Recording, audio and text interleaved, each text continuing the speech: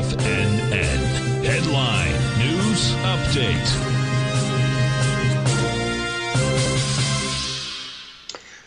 Okay, folks. Larry Pesavento with the mid-afternoon update here at TFNN, and we've got stocks under pressure a little bit, and we've got gold selling off a little bit, and we got bonds rallying a little bit, so there's a little bit for everybody that's involved here. And frankly, folks, this is a day off for me after yesterday's emotional experience with my friend Steve Shapiro, and who I've talked to again today. He actually sounds pretty good, and basically the doctor says it's just doesn't make a whole lot of difference. But I said, yeah, well, you told me that on Tuesday, and here he is on Thursday, so that's what's important.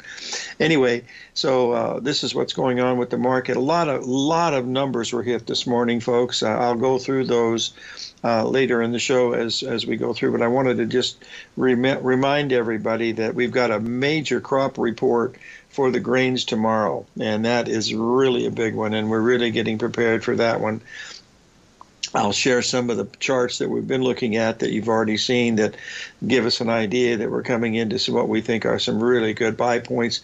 And this is the time of the year you really want to be a farmer, folks, because this is when the planting is done now, and they're going to start growing. And as they say in Indiana, you want to see corn as high as an elephant's eye on the 4th of July. So that's a couple months out, so we'll see what the crop is going to. They have to have a good crop this year, folks, because if we don't, that's trouble all over the world with famine and things like that. So that's pretty much it. I know there's talk about Jamie Dimon was on and telling about the death knell of the debt ceiling and stuff, folks. 116 years, they've raised it 96 times.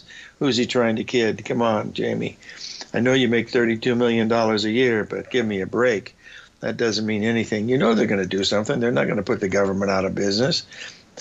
Anyway, that's what I think is going to happen. But, you know, and believe me, I get surprised just like everybody else. But these numbers stick by you pretty good. So we're going to be talking about some of these and also about the emotional part. I spent some time with Paula Douglas yesterday, and she told me to share some things that from our past that were very important, and I'm going to do that when we come back from the break. So let's get together and have some fun. 877-927-6648.